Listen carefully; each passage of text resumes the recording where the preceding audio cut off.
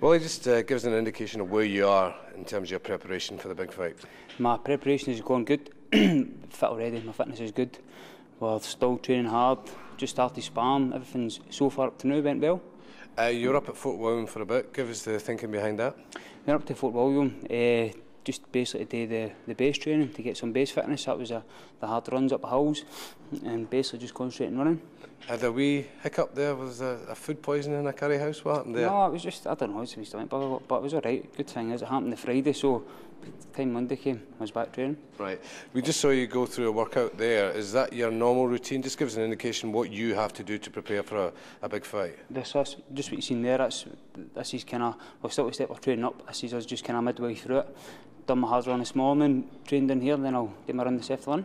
How many? Did my swimming tonight. How many hours a day, all in, swimming, jogging, sparring, boxing, whatever, does it take for a boxer these days? Me personally, about 5-6 hours. And the sacrifices you make to do that? It's big. It's a lot of sacrifices, but I'm willing to make them to get what I want. And your wee boy's here supporting you? Jake, he's here. He's not nursery today, so I had him, and he's just messing about with the bags and that. He's not got a bad left jab either, has he? Yeah, he's all right. He's not bad. That's his granddad that showed him that, I think. I don't encourage it. Let's look ahead to the fight. Amir Khan on his own backyard, your thoughts? It's like this level, you're not going to get easy fights at this level. I've just trained for this fight like I would train for any other fight. So it's going to be a tough fight, but it's going to be hard for him as well. He's already talking about winning it inside 7. Has he been a bit premature? If that's the way he feels, then we'll see what happens on the night, but I'll know about that. How much of an advantage do you think you have, given that you've fought championship fights over 12 rounds and he hasn't? He's had a lot of big fights, he's had a lot of publicity, kind of prime time telling that, but once we get in the ring, it's just me and him, and then when it starts going hard, we'll see where he's at that. And the experience at this level is with you? Massive, aye. Experience, it's good when you get into the later rounds and then you start counting your experience, it does help. How much of an advantage is it for you against someone who, at this stage, is still a relative novice in the professional level?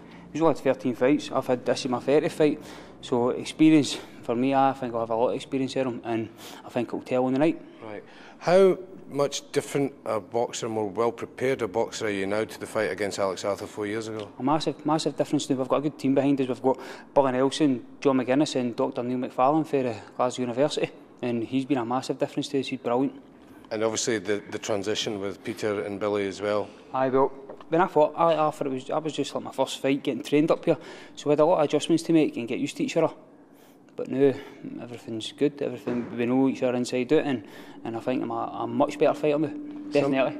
Some might suggest you're putting your neck on the line, putting the Commonwealth title up at risk. What do you say to that? So, I'm a champion, innit? So I've got to. I wouldn't have it any other way. It's me going into fighting non-title fights when I had a belt. How important do you think it is for Scottish boxing that there's some positive publicity about it, given what's preceded it? I think Scottish boxing now, we're pretty strong in championship-wise, so it's good for Scottish boxing if I win this fight and we can start getting more shows up here again.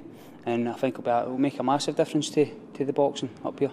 He will have a fair bit of following, but I guess you will too. I'll have a big following going down. I've got a big fan base up here, and a few will be travelling down. Aye. How much is a few?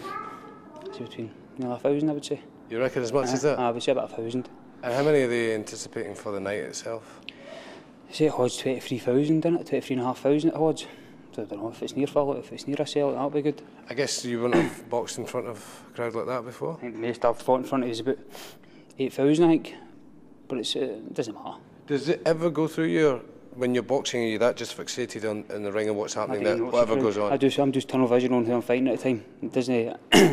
You know, you hear the noise, you hear a difference in the noise level if you're fighting in hotels to big shows like this, but it's good. I want to fight in shows like this. This is the shows I've done boxing for as a wee boy for, to come on shows like this and win titles at this. And if, as we all hope, you're successful in defending, what next would be for you? Just look me another defence of my Commonwealth title.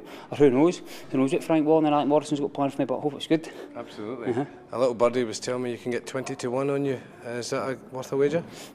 I would say it's worth any wager, innit? At that rate, that's not bad. I think Scottish boxing needs a good success story, given what's happened in the last year. It does. Willie Limond, you know, it's a boost in the arm for Scottish boxing. You know, I believe this came at a good time for Willie. Willie's deserved a chance since, I mean, it was 4 years ago he got beat by Alex Arthur, and he's improved considerably since then. and I believe he'll show his talent, his true talent, against Amir Khan, and go onwards and upwards after this fight.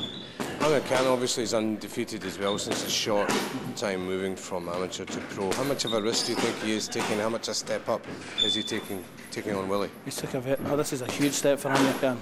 You know, the fullest of respect to the people that he's fought. The journeyman. Willie Limond is a championship fighter. He's rated a championship fighter, and he'll prove that on the 14th of July. Just tell us, in terms of the training mechanism, what happens here on in? From here on in, it's, well, as same with any boxer, 3 to 4 weeks before the fight, they'll do their sparring. That's when they get, they get their distance, get their sharpness, and their weight comes down as well. Everyone gets on to making the weight, being sharp, and being mentally fit as well as physically fit.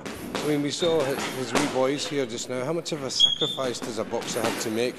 Oh, the general public really don't understand the sacrifices boxers have got to make. You know, they're away for their kids, away for their loved ones in general, to try and put food on the table, keep a roof over their head. And that's what I know for a fact with Willie. He's got 2 children, a lovely wife. This is all for them. And just finally, how much has he improved since that last title fight against Arthur? Oh, he's improved 30 to 40%, without a shadow of doubt.